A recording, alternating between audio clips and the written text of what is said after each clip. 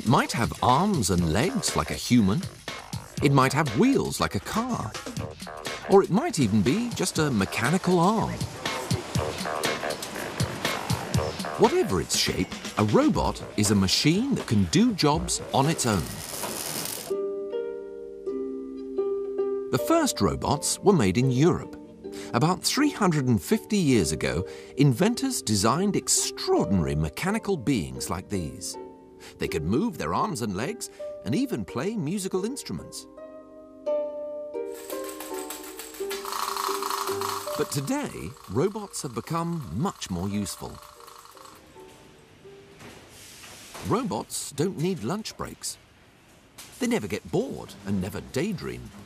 And robots never complain or get tired or lazy either. They can do the same job over and over again without making mistakes. So now, many factories use robots instead of humans for jobs like welding or packing. By the year 2001, there will be over 1 million robots helping us in factories all over the world. Robots are also useful because they can go to places where humans can't survive, to do the jobs humans can't do. This robot can explore the bottom of the ocean because, unlike us, it doesn't need to breathe air.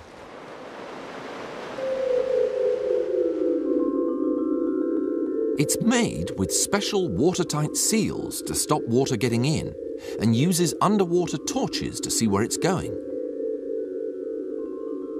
It's helped underwater explorers discover more about the oceans and has even found new creatures that live on the seabed.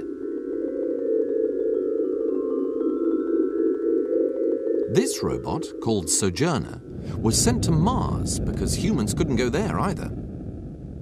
It worked in the very high temperatures on the planet's surface.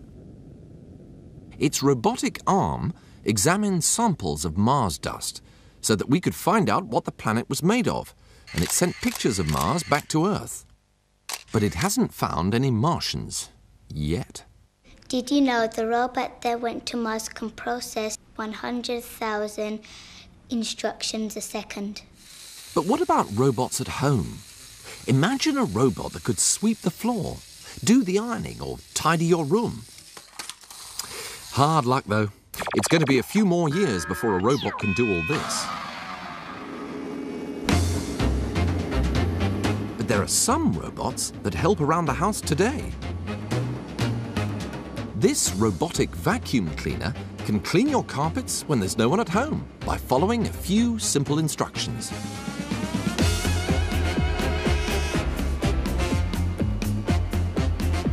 As it cleans, it checks. Is the way in front clear? No? Then go left. Now is the way in front clear? Yes? Then go straight on.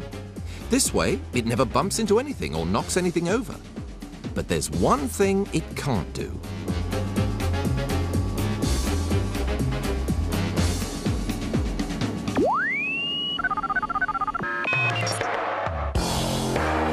In the future, robots like this may well help us around the house. It may look as if there's someone inside this robot, but there isn't. It was designed to help humans do many different jobs, rather than just one, like the vacuum cleaner. It can walk, pick things up, and climb stairs, but it still needs someone to program its actions.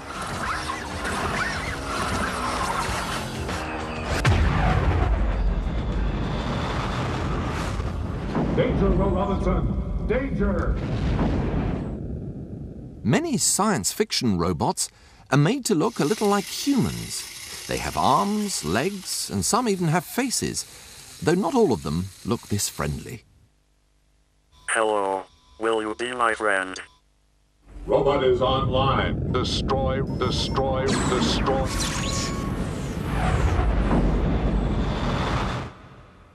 Oh dear. But in real life, a robot's looks are designed according to the job that it does.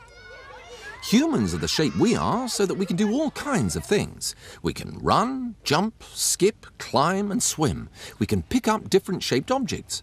In fact, we use our hands in all sorts of different ways. Really useful robots may only do one job, and so they don't need a body with different parts. If a robot only ever picks things up, it only needs an arm with a specially shaped hand.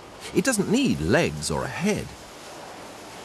The design of a robot is directly dependent on what it does. It's the same with a human. We are built in the way we are to do what we do, if you like.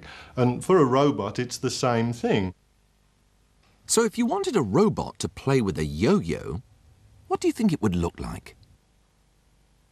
With the yo-yo robot, we've got a problem, that is to play a yo-yo. Now, we know how